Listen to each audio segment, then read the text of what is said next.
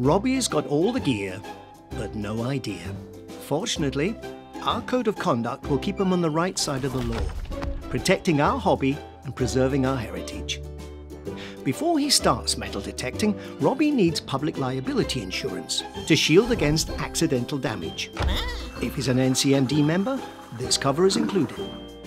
He must have permission from the landowner.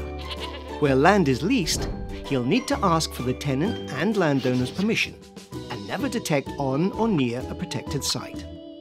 If in doubt, he must check with the landowner. And remember, all land has an owner. Robbie needs to follow the countryside code and not block land access, damage crops, or disturb animals. He must dig carefully and reinstate the ground as he found it, disposing of any rubbish responsibly. It's crucial for Robbie to recognise an important find.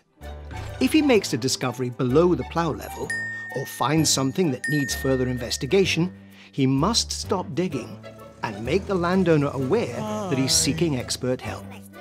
It is a legal requirement for Robbie to report accurate locations of archaeological finds covered by REC law and the Treasure Act 1996 within 14 days.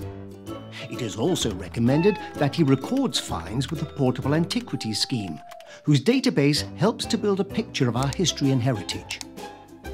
Robbie has a responsibility to notify the police if he suspects any theft or other illegal activity. He must let them know if he finds human remains, live explosives, or other weaponry. It is important that he doesn't touch the object or potential crime scene.